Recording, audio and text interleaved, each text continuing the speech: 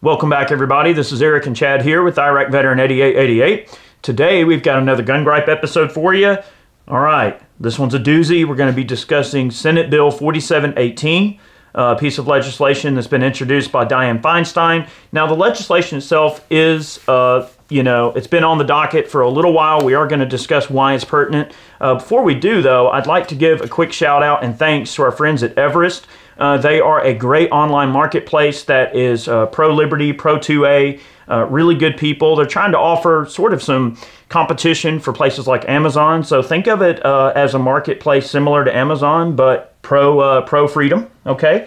They have their Caliber program, which is really awesome. You can become an Everest Caliber member, and you get really great deals on shipping, in some cases free shipping, very similar to something like Prime. You get early bird specials, early notices on products arriving and things like that. All kinds of great perks. They've got some wonderful content that they produce, and you get exclusive access to their back end of content. Really good stuff and some great content creators over there. Check them out, become a Caliber member, use the code IRACVET, and you will receive $30 off of your membership. Ooh, boy. Which is awesome. We all love saving money. That's a tank of gas, baby. All right, yeah, it is. So we're going to get into this particular concept, and I would also like to just quickly, as sort of a baseline announcement for the channel, make sure you're following the Life, Liberty, and Pursuit podcast as well. We put out our podcast every Friday. Matt and I at Ballistic Ink does the t-shirts. Shameless plug. Ding. Shameless plug. But make sure you're checking out our podcast. We work very hard to put that out, and we've had some awesome guests on it. So check it out. All right, so let's get into this. And the reason that it's important, now it hasn't even gone to committee yet, or made it through committee, or even been heard by, it hasn't even been heard. It's only been introduced. It's been introduced. This was back in like September when this bill was put on the docket. Yes. But yeah, let's see, what's it called? 4718, the Stopping the Fraudulent Sales of Firearms Act. Dun, dun, dun! There we go. So AmmoLand put out a good article on this, and the short point is this is a warm-up effort that is already being hailed by the gun prohibition lobby as a way to place restrictions on perfectly legal businesses and even publications that deal or discuss online firearm and ammunition sales. So the biggest crux with this rewording of the part of the code like 922 is that selling or advertising ammunitions or firearms online or through online publications or just through like paper publications could be made unlawful. All right. So we already know Joe Biden, all right, he wants to ban the online sales of ammunition and firearms in general, which it's always strange because, these politicians, they think that, okay, you can go online and buy a gun and have it shipped right to you. That's not the case. They're ignorant to the fact that there are, policies and rules and regulations in place, that firearms have to go to a licensed dealer. They have to be transferred on a form, 4473. Background checks have to be completed, the whole 9 yards. But they still praise like these universal background checks and stuff all the time to pretty much eliminate the private transfer of firearms from an individual to an individual. And this is just basically stacking on top of that to eliminate the possibility of, ammunition being advertised to you for purchase. So if you don't know about it, then you can't buy it. So it's another way to chip away at the block. I mean, so to speak. So correct. And right here in Georgia, we are amidst a very, engaging runoff battle here on the Senate runoff. So right now, we've got 2 Senate seats in play, David Perdue and Kelly Loeffler, both pro-2A candidates, very good people that have promised to toe the line of 2A. And we'll have to hold their feet to the fire. And we will hold their feet to the fire. Make sure they uphold those promises. Yes, of course we will hold their feet to the fire in that endeavor, but it's important we re-elect them because we want to make sure, that those Senate seats do not flip blue. And the reason that this gripe is where it is and the reason that it's important, even though this bill hasn't gone anywhere yet, is that all these people are saying, oh, well, there's only so much that Biden can do or that he will do in regards to Second Amendment legislation, anti-gun legislation as we would see it. But this shows that there's language clearly already in place. It's already been at least drafted and ready to drop at the moment's notice of a Biden administration coming into play here. So what the scary part about that is not only is the intention there, but now the actual language is there. Oh, and there'll be a lot more coming down the pipeline too if that does come and there to will play. be a lot more. So they've already expressed interest, even though they won't admit it, but they've definitely expressed interest in stacking the Supreme Court. So if we lose these 2 Senate seats, it certainly is going to be a negative connotation to the Supreme Court. We know that Firearms Policy Coalition, which is a group of people I graciously support, and you should try your best to donate a few bucks to support them in their efforts. They are handing lawsuits out like candy. Lawsuit printer goes brrr. Yes, it goes brrr. And guys, that printer costs money to keep running, and their efforts cost money, but they are doing great work, and they are handing out lawsuits like candy, a few of which are actually going to make it to the Supreme Court, are going to be heard by the Supreme Court. So it's exciting news to see a situation where 2A cases are finally, have the potential to be heard by the Supreme Court and will be heard by the Supreme Court. And it's a very exciting time to hope that we can get some long lost rights restored. That little chip off the block might get glued back on and might hold up for a while. So it is a slow and painful death by 1,000 paper cuts that is being attempted against us as gun owners. And it's been happening my entire life. I'm 36 years old, and as long as I've been alive, I've seen the gradual chipping away of our rights. And it's a very scary situation, right? And this could potentially put many, many, many gun retailers out of business, right? When we look at, I know we've discussed it in previous videos where we've talked about censorship. Okay, and in the censorship, we've talked about the fact that, Facebook, Instagram, Twitter, YouTube, all of these large social media assets have become sort of a town hall for people to gather and share ideas, right? YouTube, even, just this video platform I'm on, is such an integral part of our everyday life. People entertain their children on YouTube. People pull up cooking videos on YouTube. Oh crap, something messed up on my truck. How do I fix this? I YouTube it, bam, there's a video on how to fix your truck, your motorcycle, whatever, right? YouTube has become such an ingrained part of our everyday life that it is exactly a town hall type of situation. So much in the way from a censorship and freedom of speech standpoint that these social media platforms have become such a town hall for us. The internet as a utility and as an entity has also become not only a town hall, but a institution by which we normalize our business practices in that manner, right? So it's clear to say that the internet is a widely accepted and used manner for businesses to conduct business. And what this bill aims to do is to push firearms companies, or let's just say retailers of firearms or marketplaces for firearms, out of the online sphere, which would greatly hinder their ability not only to market or sell, but it would also make the availability of those items and the obtainability of those items and the ease of purchase of those items considerably more difficult. Mm-hmm. Yep. Not to mention putting thousands of people out of work. Absolutely. We don't like people being on the unemployment docket. To elaborate a little bit on this whole situation, as you know, at this point, okay, the runoffs have not occurred yet. All right, we're in December of 2020 currently. If the 2 seats here in Georgia are lost to Warnock and Ossoff, all right, that will make a tie in the Senate, all right, and if Joe Biden and Kamala Harris do wind up actually becoming the sitting president and vice president of the United States of America, okay, Kamala will be the tiebreaker. Kamala will be the tiebreaker. The vice president is the tiebreaker in a Senate tie, okay? So we have to think about, all right, if this legislation does go into the Senate, and if it is voted on across party lines, okay, so you have every single Republican, and they vote against it, of course, all right, and you have every single Democrat, they vote for it, then Kamala will be the tiebreaker. But as we've seen throughout recent memory, a lot of gun rights legislation and anti-gun legislation that's come through, we see people crossing over party lines. We see some Democrats supporting pro-gun legislation because of the districts that they work in, especially like in the House. Okay, you may be a representative in the House, and your district might be more conservative leaning when it comes to 2A rights, and you might be more of a pro-gun candidate, but you're more of a like social democrat and such, and that's what you run under the banner of the Democrats. So it's not to say that everything always just happens right across party lines, but the potential is there, okay, for this to end badly for gun owners with any legislation they put down. As we saw in Virginia, you know, people fought long and hard to keep anti-gun legislation out of Virginia under Northam. However, you know, everything that occurred, all the rallies and all the money that flowed into Virginia to fight these anti-gun pieces of legislation that came down, the only thing that really got defeated was the proposed assault weapons ban. But it got it taken off the table, and that was the most damning bill of all.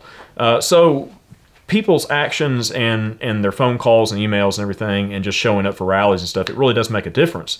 But like I said, the potential is there for this to end badly. If things are voted on party lines and Kamala does, you know, tie break some of these pieces of legislation, it can be bad. And we know, of course, that Biden will sign it into law. Of course. No, absolutely. He's not going to veto a piece of anti-gun legislation because he's already promised to do so much against the Second Amendment. And we say this in many videos, guys, but you know, we're not trying to politicize the 2A. It's just one particular side of the table wants to politicize our constitutional right, you know, to life, liberty, and the pursuit of happiness and the preservation of our lives, this, you know, safety of ourselves and our family and our communities by trying to ban commonly used items that are used on a regular basis for personal protection, personal defense, and as it's laid out in the Constitution. I mean, we've said it before, all right?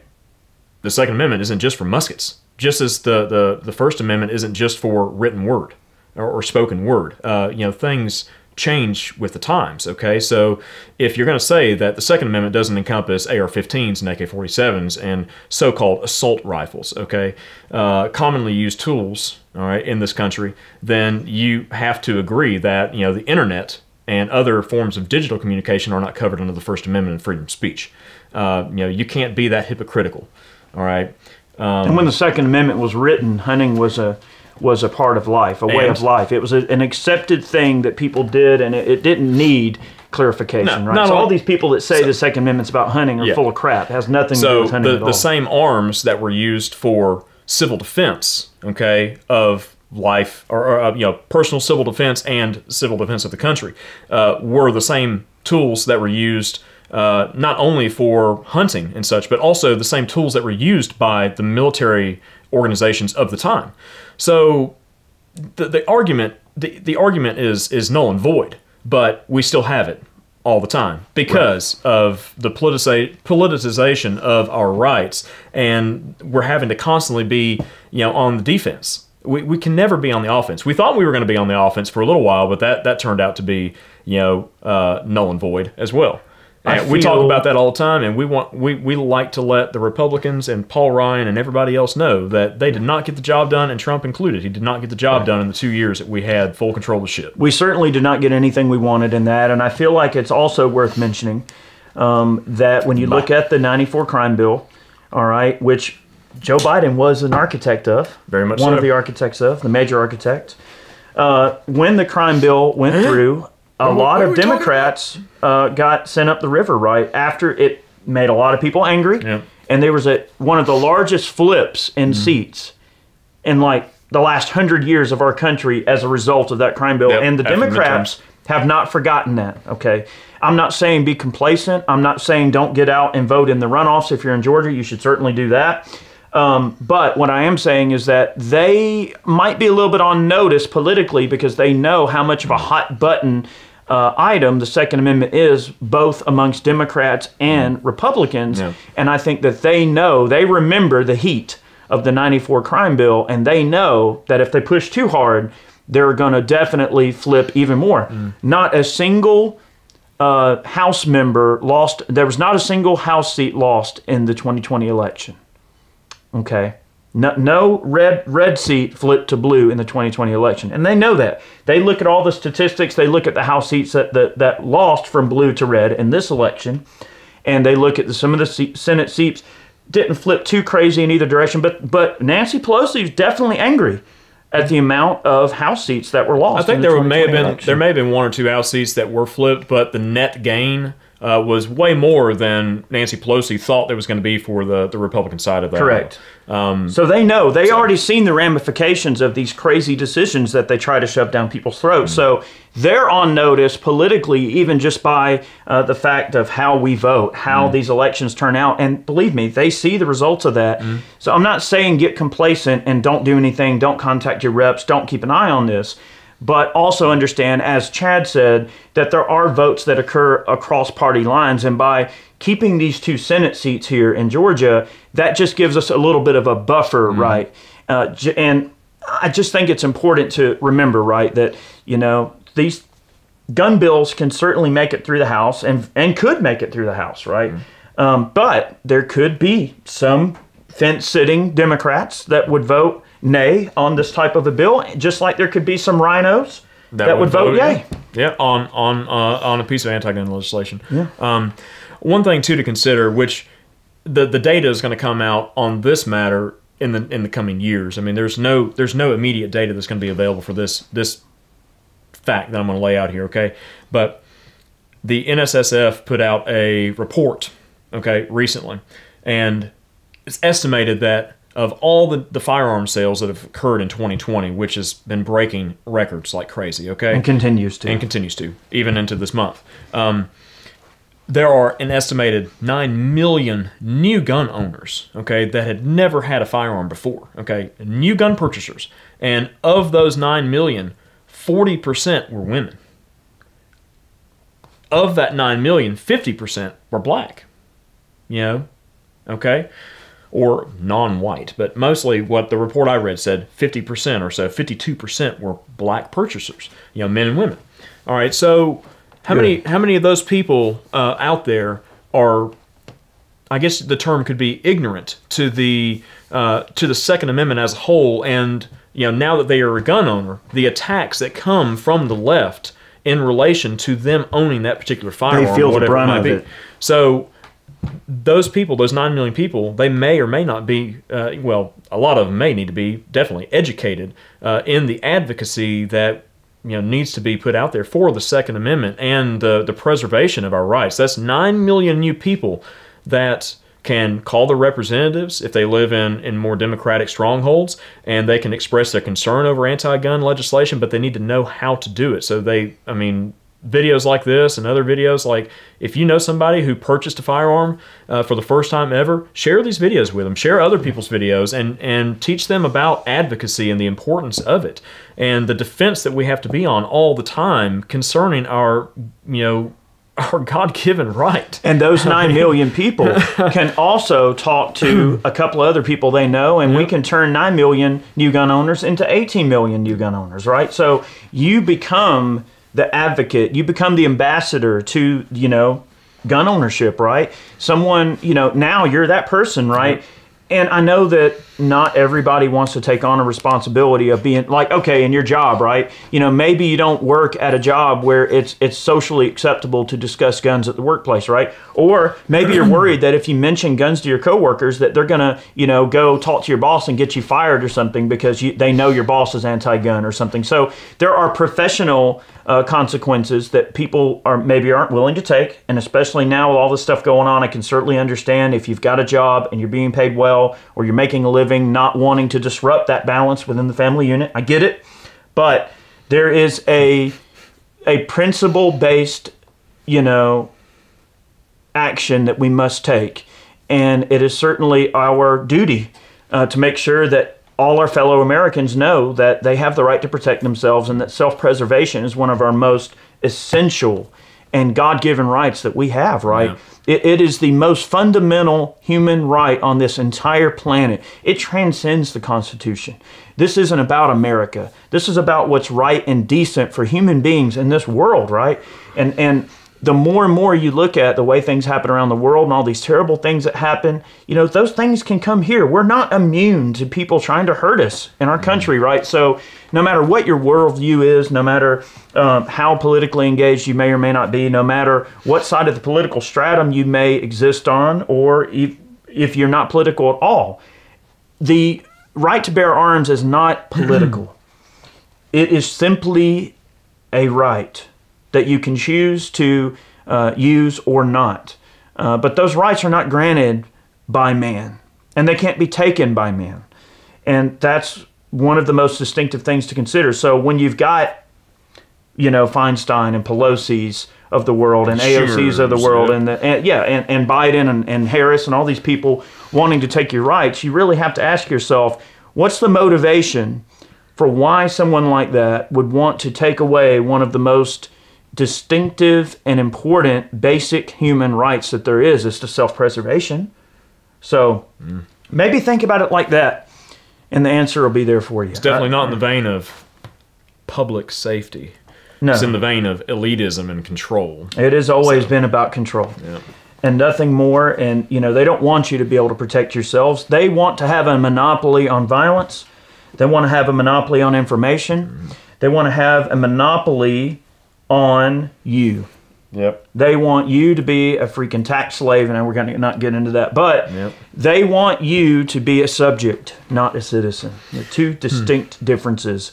And just keep that in mind, guys. We wanted to talk about this. This could cost thousands of American jobs. It could cost millions upon millions of dollars in potential tax revenue, which I'm not going to get into how I feel about taxes, but the government is certainly making some cheddar off of all of those sales. So slightly, one thing I want to hit on before we close it out is what you mentioned about the monopoly on information and such. Well, I'd like to think that a lot of the country is going through somewhat of a cultural renaissance, with everything that's been going on. Like when we talked about this before in other videos, but early on in the coronavirus pandemic, did you hear that? Okay, so the pandemic. China. All right, the pandemic. All right, people started getting back to roots, like, I'm not able to go out or whatever. We're locked down, 2 weeks to stop the curve, or, stop stump the curve. What do they call it? 2 weeks to slow the curve. Slow the curve, yeah. Flatten the curve. Flatten the curve. Flatten the curve. That's what Fauci said. We got to flatten the curve. Okay, yeah. Oh boy. But we saw it when we talked about our self-reliance video about gardening and canning and stuff. People went back to making gardens, planting seeds, trying to grow food and get a little bit more self-reliant, well, folks are trying to get more self-reliant in their information as well. They're relying less on mainstream outlets and the counterculture outlets, the more conservative and libertarian counterculture outlets like Daily Wire, Newsmax, Town Hall. Countless others have been growing exponentially. Yeah, Washington Free Beacon. Yeah, definitely one of them. So these outlets have been growing like crazy. You see social media apps like PARLER, growing like crazy, because we're on PARLER, by the way. Yeah, so they're censorship free. Shameless plug.